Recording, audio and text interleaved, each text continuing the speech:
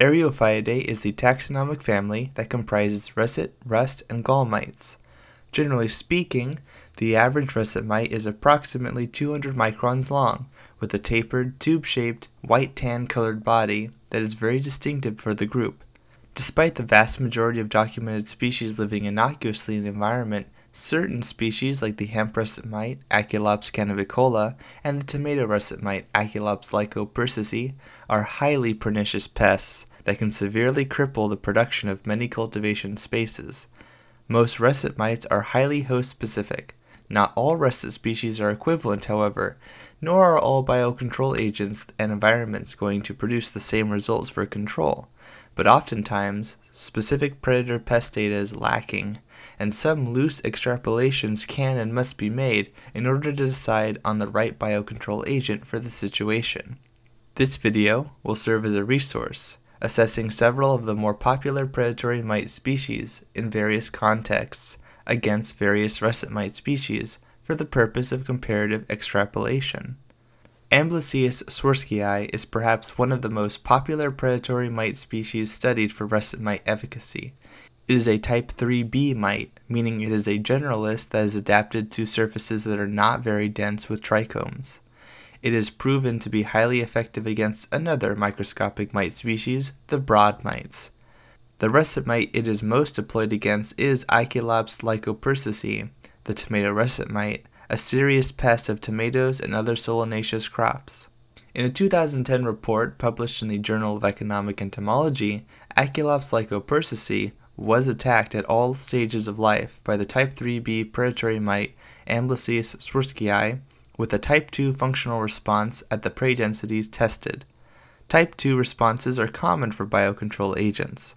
As the density of prey increases, the kill rate of the predator slows.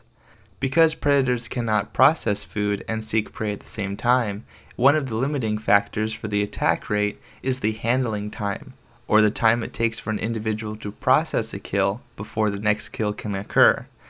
The attack rate for swirskii was 0.1289 prey per hour, and handling time was 0.2320 hours per prey. These results indicate Amblyseius swirskii can consume approximately 103.4 tomato russet mite individuals per day. Developmental time of female swirskii fed on tomato russet mite at 25 degrees Celsius was 4.97 days, and on cattail pollen 6.16 days.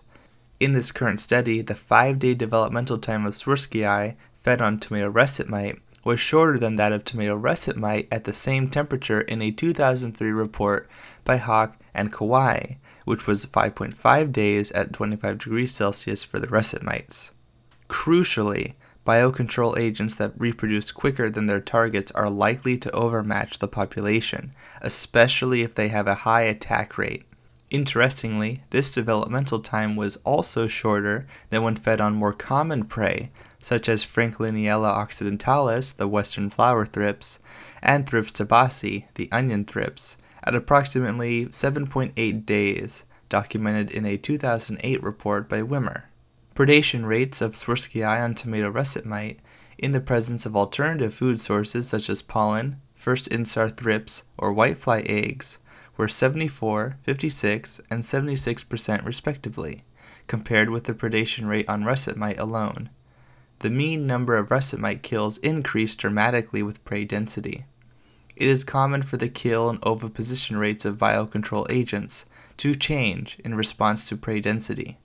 As an agent of biocontrol, there is a maximum amount of kills that can be expected of a single individual over the course of their life. It is therefore helpful to evaluate this limit under which a species' attack rate plateaus, as this represents a basic kill expectation per individual. The greater the pest density grows past this limit, the longer the pest population will sustain. This makes sense ecologically.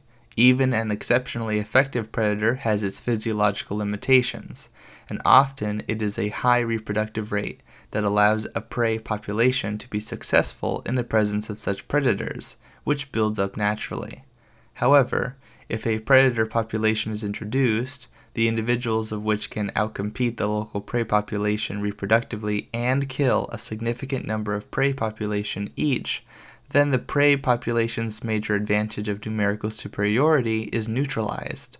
This advantage can be neutralized faster by simply increasing the rate of predator introduction, but this comes with an increase in cost in commercial production situations.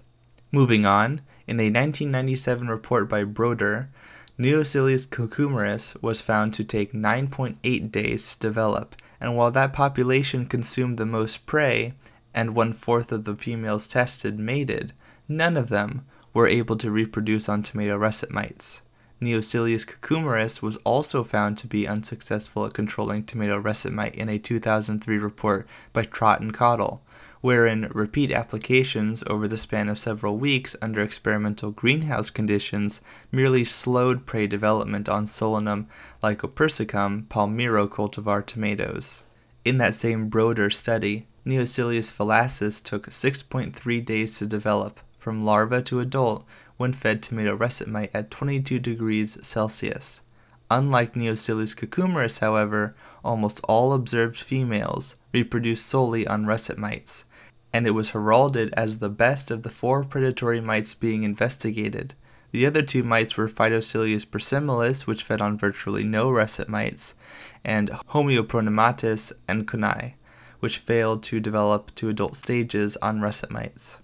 Neosilius californicus was also found to only slow the progress of tomato russet mite when used reactively in the report by Trop and Cottle.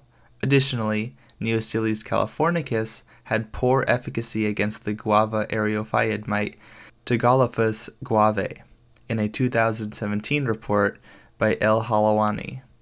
Intrinsic rate of natural increase was 0.14, finite rate of increase was 1.5, and doubling time was 6.8 days.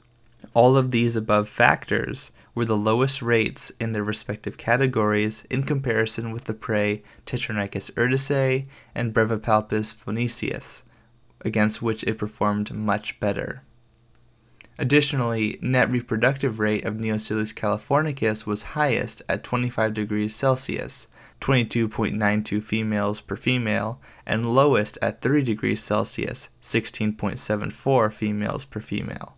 The mean generation time decreased from 20.61 to 16.79 days, with increasing temperature up to 30 degrees Celsius. Intrinsic rate of natural increase was maximal at 25 degrees Celsius. References to the research reports I investigated for this video can be found in the description below. It seems to me pretty clear. Amblyseius swirskii and Neosilius phallacis seem to have the best results. However, new information is always coming out, and different contexts and environments might better inform us as to which russet mites would be superior or inferior for certain biocontrols as targets. That being said, however, there is probably a reason why species such as Amblyseius swirskii are so popular. Because of their successes in the past, this will no doubt influence their successes in the future and the amount of research that will be conducted on them to improve their efficacy.